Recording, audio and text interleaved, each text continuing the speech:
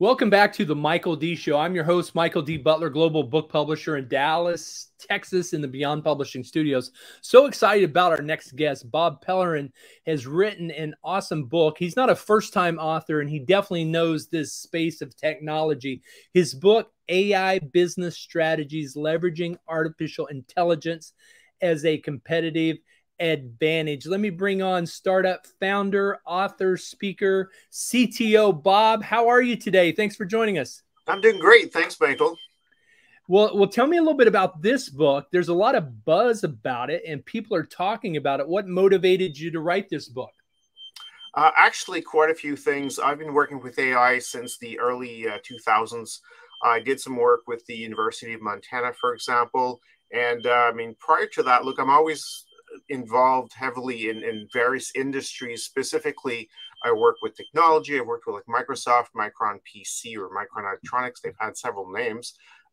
Really, artificial intelligence was a dream of mine. I write sci-fi, as you may know, and to me, it's the ultimate in geekiness, if I may put it this way. And because I've worked for law firms, I've worked for manufacturers, I actually do a lot of work in the food industry. And what's interesting is I realize all the potential that artificial intelligence has, and it's being ignored really by a lot of the industry. So several years ago, I began working with various groups. I do a lot of startups as well. And artificial intelligence was always there in the background. Now, surprisingly, I never thought it would catch on the way it did. I mean, as soon as ChatGPT came out, I went, wow, they're slowly like catching up to what I've been experiencing in my reality of just how useful this can be. And so I wanted to share that. So at first I had, several years ago, I'd written a lot of AI created poetry. It's going to sound a little weird, maybe off subject a tiny bit, but as soon as ChatGPT made the news, more or less for the fun of it, I started sharing it with a lot of friends and relatives and so forth. And people were saying, oh, you should publish that. So I've actually released that on Amazon. And as a follow-up immediately after, I realized that really the need was in the business. The executives needed to understand, what can I do? And what happens really, imagine this, you have a business, whether you're producing, widgets, or whether you're, processing food and whatnot. At the end of the day, you have an obligation to yourself to look into it, because if you think about it, if you don't do it, everybody else is doing it. So you're going to be a huge disadvantage if you don't at least understand what you're not doing or why. I mean, if you have if you like the way you work and you're more of a traditionalist and you say, we've been doing this way for so long, I understand that. And there is that sort of shock factor in society that makes certain individuals, certain industries more reluctant to look at that, whether it's for ethical reasons or whether it's for, some people feel it's morally wrong to let computers do things. But at the end of the day, if you think about it, it's really just an extension of a database where we have, as humans, have gathered things into books, and then we've gathered things into databases, and the ease of retrieval was really a huge game changer for us for years and years and years. I mean, if you think Google and you think, whatever example you want to use. But so we've slowly moved forward, and now we've got the possibility of letting machine not only, get data back, because retrieval, we've already done that. We're there.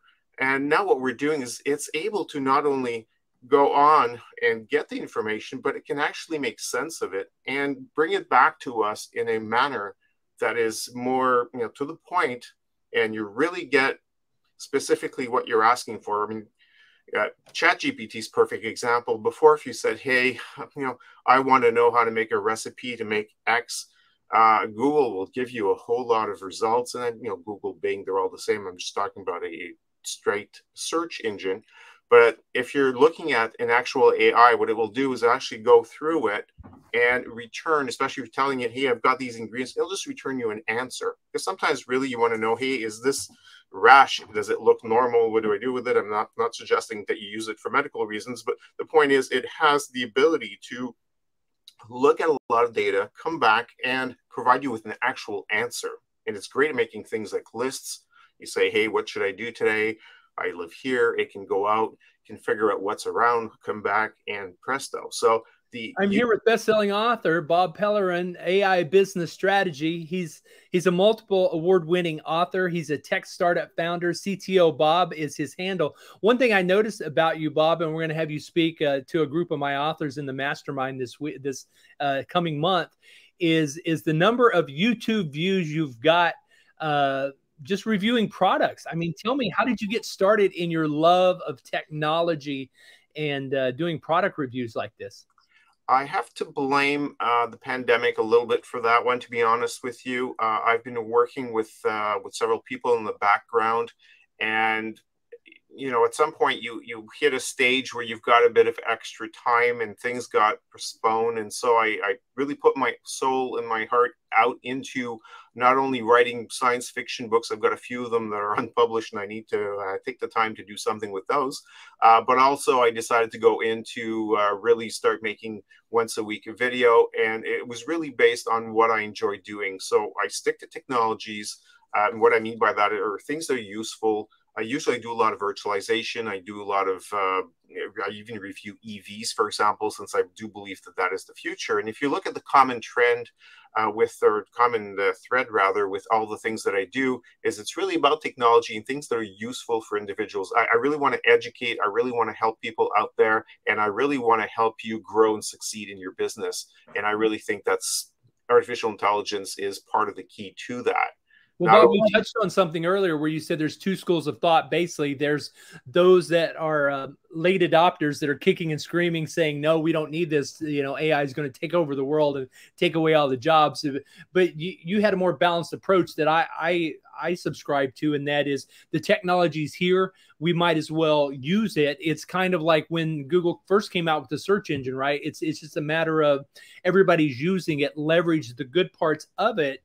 And I think since you're a business owner and a startup founder, I mean, your competitors are already using this tool to get the competitive A game. So AI business strategies, leveraging artificial intelligence is a competitive advantage. I just want to quote from the book. You say, in today's fast-paced world, a business that can harness the power of AI are poised to dominate their industries.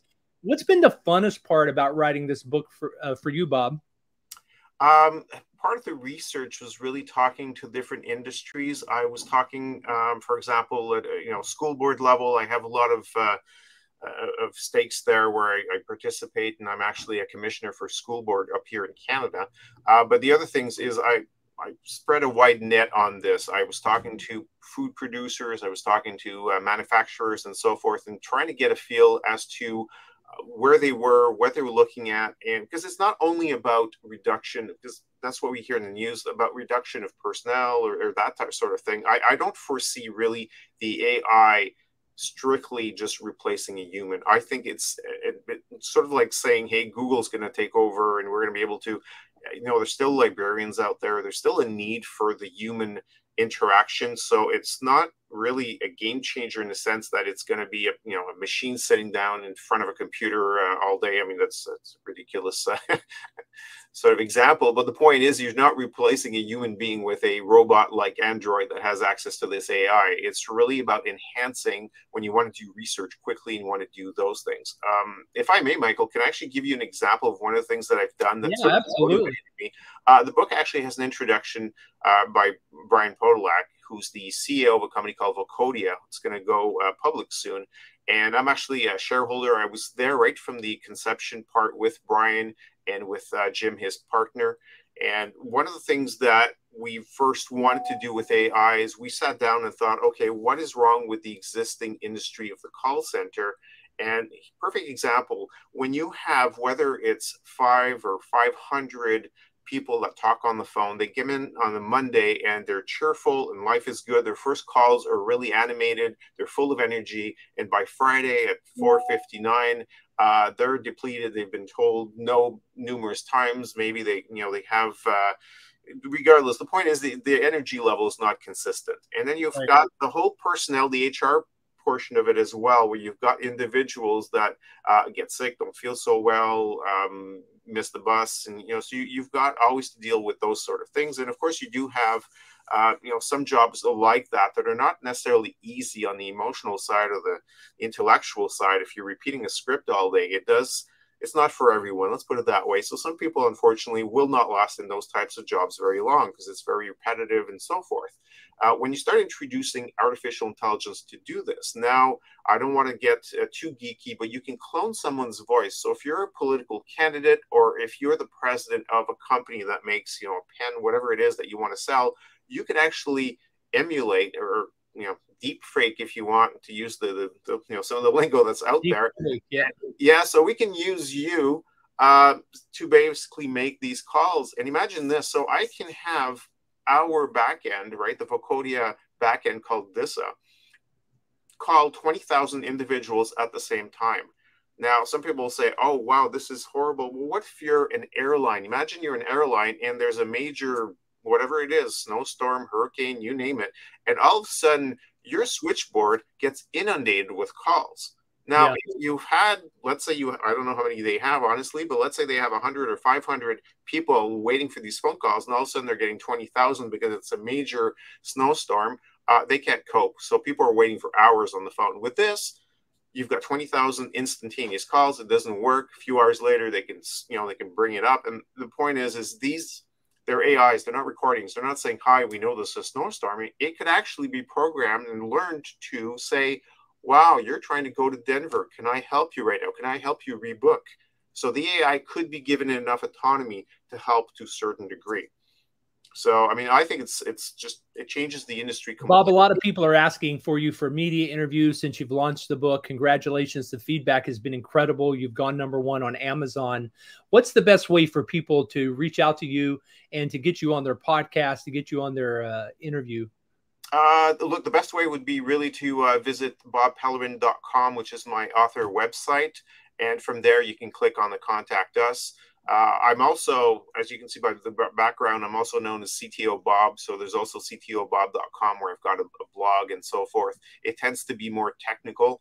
I do, because I've done both ends. I've spent most of my life both, managing things as director. I've worked for major international law firms, for example. I've been CIO for a firm out of California at one point. So, and on the opposite side, I love virtualization and artificial intelligence. So I've really done a lot of very technical portions, on the flip side. So I know both worlds, and I enjoy. Well, we're definitely going to have to have you come back, and I know you're speaking to my authors next month. They're so excited about it in my mastermind. But on the Michael D. TV show, we interview amazing authors from around the world that are doing incredible things.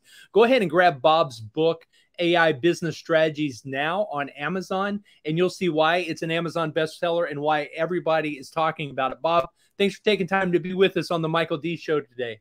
Thank you so much for inviting me. That was great.